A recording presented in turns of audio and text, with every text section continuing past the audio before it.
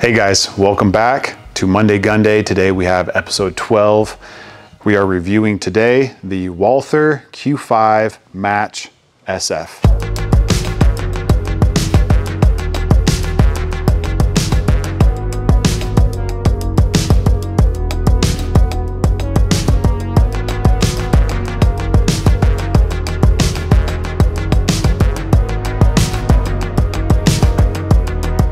In particular, the standard model that does not come with a magwell or extended magazines. We didn't have access to that model, so we're just reviewing this one. And this is a pretty sweet gun. I was excited to review it.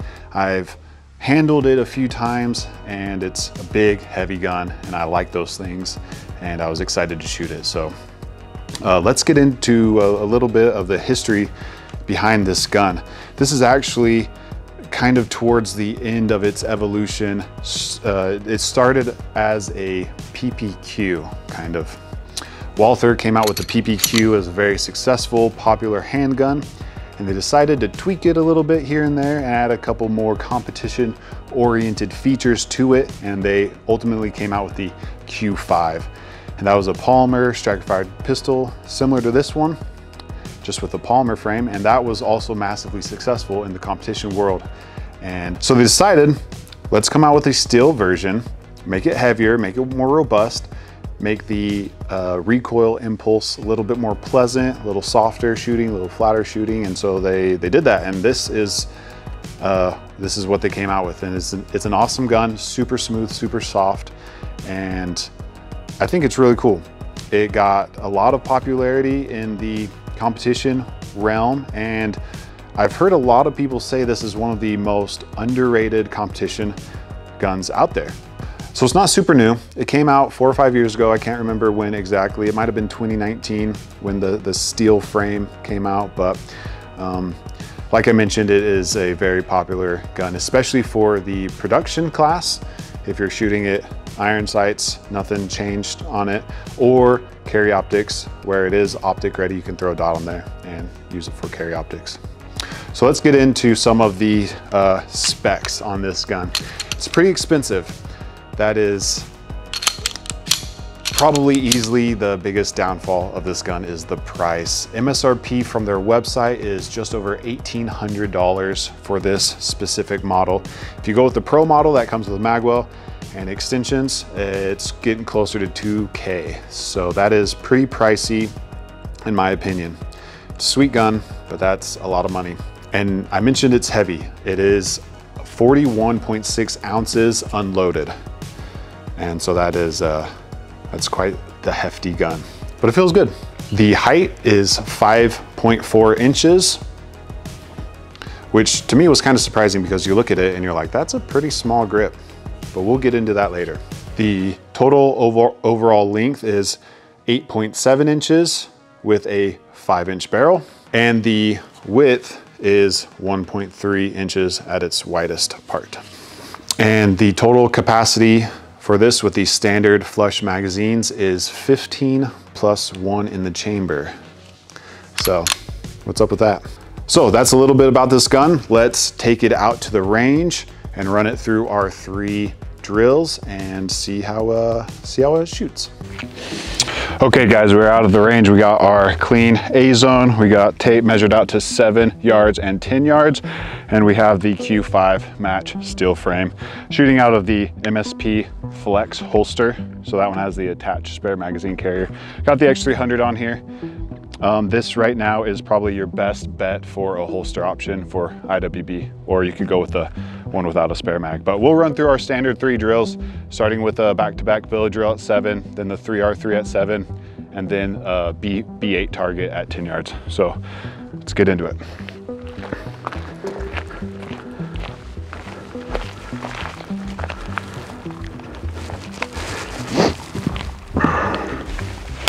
And this gun is even heavier loaded, which is cool. It's nice. First time ever shooting this gun, and I was just so surprised by the smooth recoil impulse. So hopefully that helps me in these billet drills. Okay, are you ready? Yes, stand by.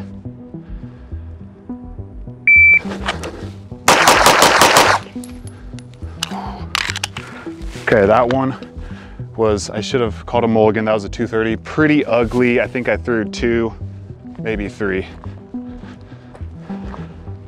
Yeah, so I was all over the place on that one. Bad grip initially. That one's in, that one's a line breaker, but these two are out, and that's a nasty spread. So, okay, let's tighten it up, get a better grip.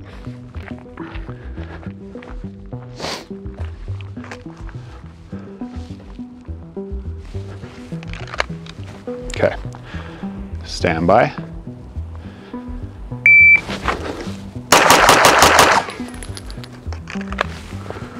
Okay, that was clean, just a hair slower. I really had to confirm my front sight, or my sight picture on that first shot. Iron sights is definitely not my favorite, nor is it anybody's favorite. And if they say it is, they're lying to you. But okay, so not the greatest build drills, but in the 230 range. One thing I will say, looking at the ergonomics and the features of this gun, running a billet drill, super smooth recoil impulse. You can run this thing pretty flat. It's easy to shoot, and it's probably because it weighs 11 pounds. But another thing you realize when you go to draw this quickly, if you haven't practiced this particular gun a lot, is this insanely huge beaver tail, and it's fairly sharp. I feel like it kind of works against you when you're going for that grip, unless you're used to it. Kind of like a 2011 or 1911, you kind of got to get around that. And when you get around that and you get a grip that's real nice, high and tight, on the thumb side, one of those edges is fairly sharp, so it's not super comfortable, but it is what it is. Let's go to the 3, reload 3. Set this one up to go to slide lock. I believe we are good there.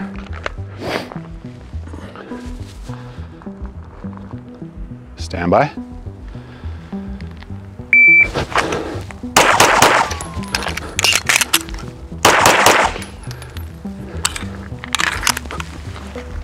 Okay, that was a 474, and I believe I dropped my last round. It just went just barely outside the A zone on the left, on the bottom side of the left corner. So let's set this back up.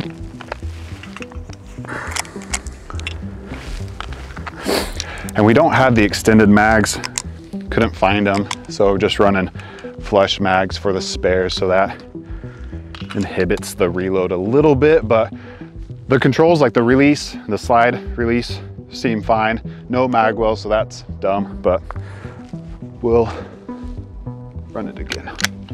Double check. Okay, stand by.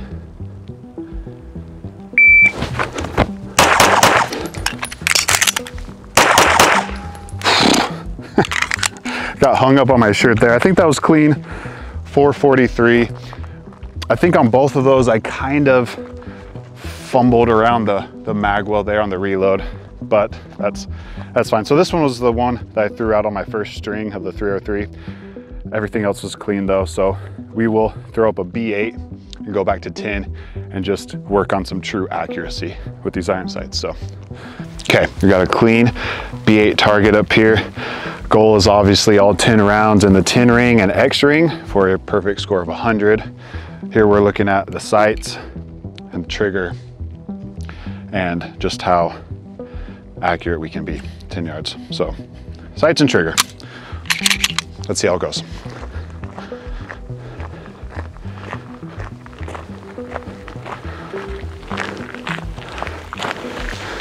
"10 yards or 30 feet, 10 rounds.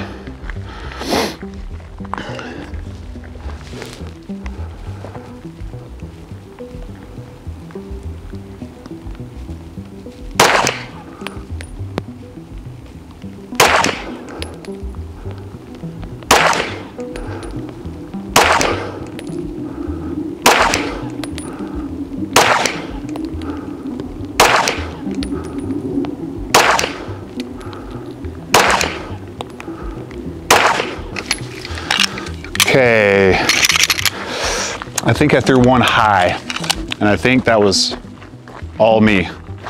Okay, so maybe too high. That one is probably out. Could be a line break. That one's definitely out, but the rest are in the 10 or breaking the line. A couple in the X, 4, I believe, in the X. So we'll give that a score of a 98 or 99, depending on how you read that one. If you think it's breaking the line, that's a 99. So pretty good, not great. One thing that is good, it's a pro and a con. Okay, it's this front sight post. It's pretty thin, but the fiber optic's huge, which gives you a lot of light. It gives you a bright red dot out there. But if you're going for real precise, fine work, accuracy, it's not the greatest. Well, not my preference at least. And but the rear sight's adjustable, so that's cool. And the trigger's pretty good. It is not as good as some of the triggers that are coming out of the box these days, but I do remember Walther bringing out these blue triggers in their match series of guns, just being pretty good. A lot better than most of the other ones stock as is from the factory, you know, so pretty good. So, all right, there's those drills. Let's head back to the armory. We'll tally up the score and give you guys our totals for this gun. Okay, so back to evaluate this gun. Shooting this at the range was pretty enjoyable. This is a pretty cool gun, and it's kind of bittersweet reviewing this gun because of a couple things about it that you're gonna see in the score. So this one was kind of hard for us to kind of go through our list of 10 categories that we review this gun on. It did really well on some and it did very poorly on some. So that's going to be reflected in the score, but that's just the way it is. So starting off, our first category is cost. This one is expensive, costs a lot. So it's getting a score of a 5. It's one of the lower scores we've given a firearm, but that's because it's near $2,000 new. I'm sure you can find better deals out there or used options, probably closer to $1,500, but still an expensive gun. And I just don't know why it's so expensive. Moving on to ergonomics. This is, feels nice. Feels nice. There are some issues, so it's getting a score of a 7. I do like the ergonomics. The grip feels good, despite having large hands, and this grip just looks kind of small. It feels good. There is one issue though, and that is if you get real high and tight on there, like you should, while you're shooting it during long streams of fire, this edge of this extended beaver tail is kind of sharp.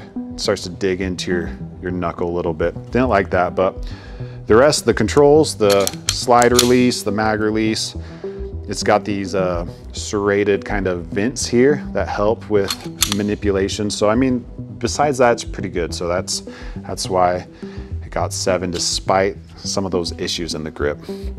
But if you have smaller hands, that might not be as big of an issue. Next is trigger. And I remember when this gun came out and they started putting these blue triggers in, these Walthers, I was very impressed with them. It's a good trigger, straight out of the box, no work done to it. Definitely could be better. It's getting a score of an 8. I liked it and it shot well, and you can shoot very accurately with this, but it could be 2 points better, so 8. Next we have bore axis, and this is good, not great, kind of pretty decent. It's getting a score of 7. That isn't so much of an issue because of the weight of this gun and just a smooth recoil impulse. It's not something you really think about much. So getting a score of a 7 on that one. Moving on to sights, also getting a score of a 7. They're good sights, don't get me wrong. And the rear sight is adjustable for windage. And I believe elevation too. But the front sight is where, in my opinion, it kind of lacked. It has a super thick fiber optic, which can be good in certain situations, but for getting real precise stuff, it's not great. I would prefer it to be a little bit thinner, smaller fiber optic, because at 10 yards, it covers up pretty much the whole X and 10 ring on your target there. So less less of a sight picture than what I want. On to aftermarket support. This is getting a pretty good score of an 8. Since it's been out for a while, there are a lot of cool options for barrels, triggers, controls, magwells, extended mags, base pads, sights, all that stuff, you name it. Tons of aftermarket support, and that's pretty natural when you start talking about popular competition guns. It's just naturally you get companies making tons of stuff for them, so that's cool. Also, holsters. Check out the MSP Flex holster or the standard MSP Pro series for this gun in particular. Throw a light on there and carry it in one of these holsters, and it's pretty nice. Next, we have round capacity. This is a big, heavy gun. However, it comes with 15 round magazines. So I don't know why, but that's a big oof in my opinion. Just so big and heavy, but then you're like, this has the capacity of a Glock 19. It's interesting. Bold move there, Walther. I don't like it. So for this category, it's getting a score of a 4. It's a big gun. I want to quickly just compare this to another gun we've reviewed in the series that is similar, the Canik SFX Rival. We didn't review the steel frame, but as far as the rest of the gun is concerned, it's very similar to this Q5 Match SF. And if you look at the dimensions, this gun is only 0.3 inches shorter than the SFX Rival. But the SFX Rival standard capacity magazine is 18+1. So they're about the same height. Really, really, really close, but there's 3 extra rounds in the other one. So it makes me wonder why this one only has 15. Moving on to serviceability, just like with pretty much all modern striker-fired handguns, the takedown and the serviceability is very simple. This one, you just lock the slide all the way to the rear. Show you, flip up this little lever, release the slide, make sure there's no mag, and then send it on home. And then the opposite is how you put back together. Super simple. And lots of parts and internals that you can find fairly easily. You know, it's gained popularity in the years that it's been out. So it's getting a score of an 8. Value. So this is taking into consideration everything that the gun comes with and its cost. So value for me isn't great because it's expensive and doesn't come with a whole lot. I don't believe it comes with any optic plates, and it only comes with 3 15 round magazines. So value's getting a score of a 5. And then last but not least is cool factor. And this one's getting an 8 for me. I think it's a pretty cool gun. I like big guns. I like heavy guns. This is both of those. I think it looks decent. And just the way it shoots adds to the cool factor. It's very soft, smooth recoil impulse, and I enjoyed shooting it, so it's cool in that sense. What's not cool is the cost and the 15 round mags, but the other stuff maybe outweighs that for me. So getting a score of an 8. Total score for the Walther Q5 Match SF is a 67. So that's kind of what I was referring to earlier when I said this one was a hard one to review, because there's a lot of cool things about it, but a lot of negative things about it. Out of the 12 guns we've reviewed in this series, this is the lowest score, and I know that's going to bring some hate and it might be a little bit of a hot take for you guys, but the way we have this scoring system set up, if a gun just doesn't have good value, it's too expensive, things like that, it's really going to lower the score. So I would have liked to have seen it higher. I like this gun, I think it's cool, but it's too expensive. Round capacity isn't quite there, so take that for what it is. And as always, let us know in the comment section what other guns you'd like to see us review, what you thought of our score on this one, because I know you guys will.